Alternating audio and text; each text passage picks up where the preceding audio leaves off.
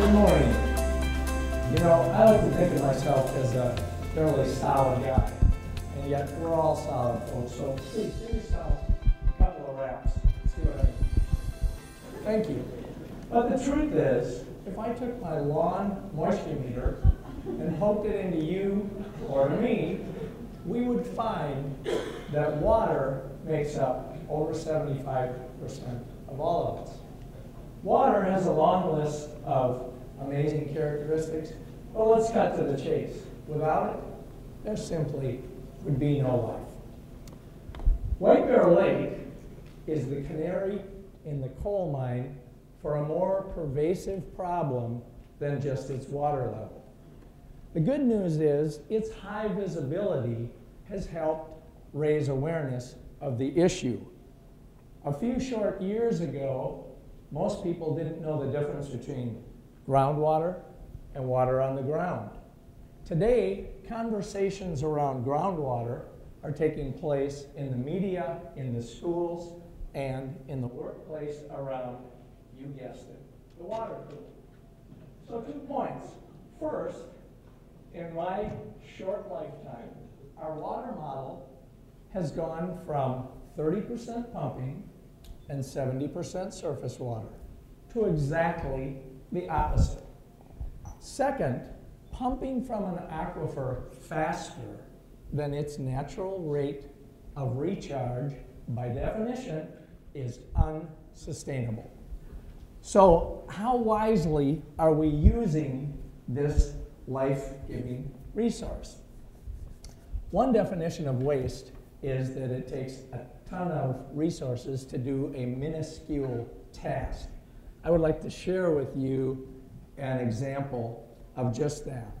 Toilets are the biggest indoor water user, and prior to 1984, they used 5 or 7 gallons per flush.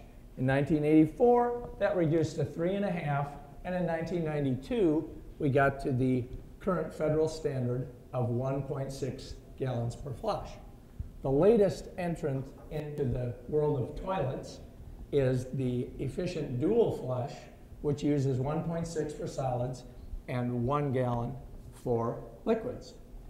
The Bladder and Bowel Foundation tells us that we urinate, or we could use the technical term pee, 6 or 7 times a day, on average 6 ounces per time.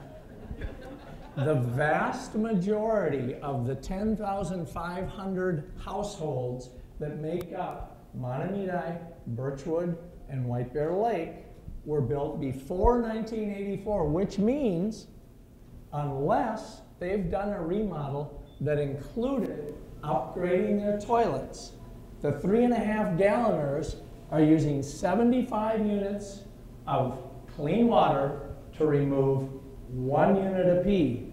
The 5 gallons are using 107, and the 7-gallon flushers are using 149 units of clean water to remove 1 unit of pee. All of this to remove this.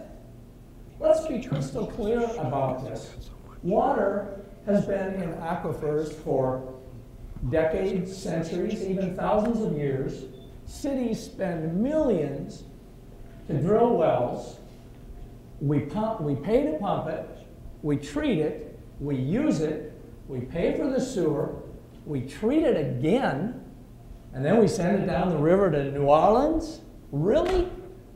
We are literally flushing our water wealth down the toilet. The only possible explanation for this behavior is that we attach no value to water. Excuse me, I have a dry throat.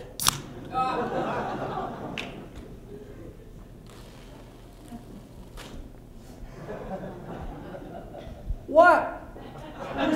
Using my canned water, the same level of efficiency we use water at home. Okay, what next? First of all, raise your hands if you can tell me how many gallons you use every time you flush your toilet at home.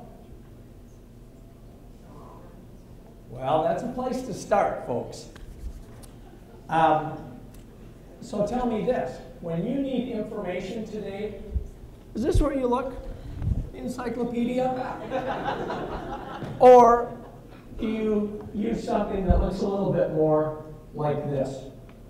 Thousands upon thousands of households in our 3 communities are using water today the same way that they used it when this was our information source and when we were watching fat screen TVs with rabbit ears. It's time to apply 21st century thinking and technology to our water use. Okay, so the good news is everybody wants to see a healthy White Bear Lake. And this presents us with a unique opportunity to think globally and act locally, because nothing's more local than our lawns, our kitchens, and our toilets. I am thrilled to announce that the 3 communities, along with both school systems, Magi and H2O for Life, have come together to create Race to Reduce, which challenges us to rethink how we use water and how we value water. Race to Reduce points us towards smart water use without being burdensome or inconvenient, because let's face it, most of us are driven by convenience and cost. So, what does it cost to turn off the faucet while you're shaving or brushing your teeth? $0.00. How about that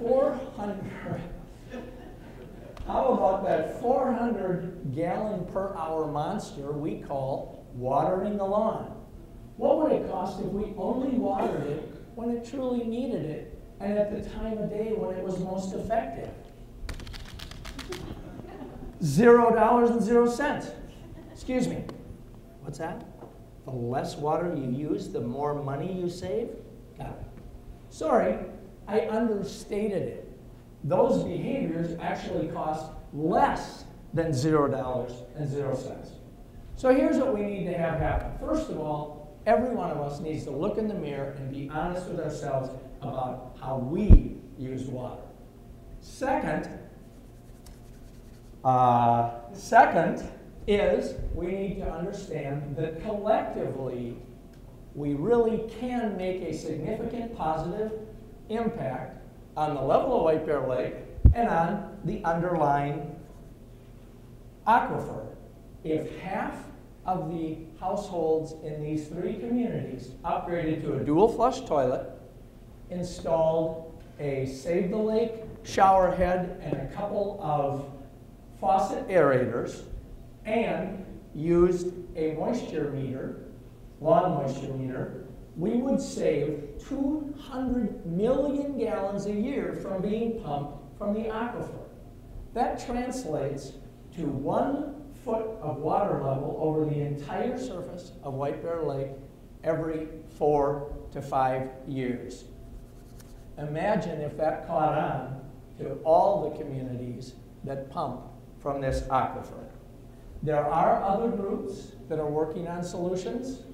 Unfortunately, some of them come with price tags of $25 or $50 million or more.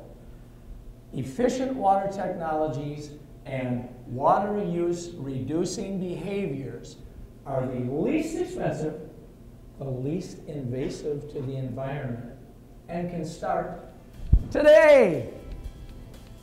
Using less and being efficient with what you use always makes sense.